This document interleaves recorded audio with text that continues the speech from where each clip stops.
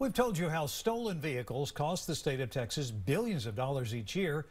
And we've been checking in with the Austin Police Department to stay on top of which vehicles are stolen the most here. The latest numbers turned up something we didn't expect. As of June, this is the list from police. We've seen Hondas on the most stolen list before, but the Honda Ruckus?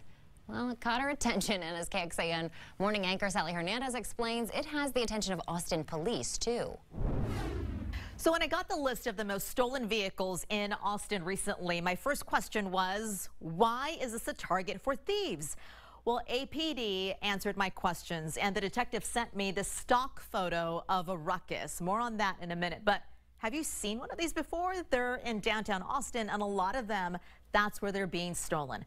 The detective also sent me a photo of a modified Ruckus, and that is key. Here it is.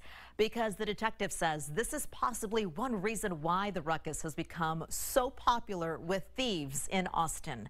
Not only does this model have an exposed frame, making it a favorite for thieves, but the detective says it literally has thousands of aftermarket parts available for both performance and modifications.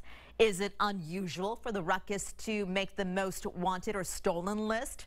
The detective did some digging, got back to me with this information right here from the last 4 years.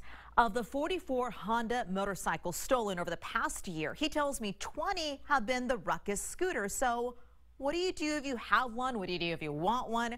Police say cover it up out of plain sight from thieves or lock it up because the majority of stolen motorcycles in Austin did not even have a lock, he says. In the studio, Sally Hernandez, KXAN News.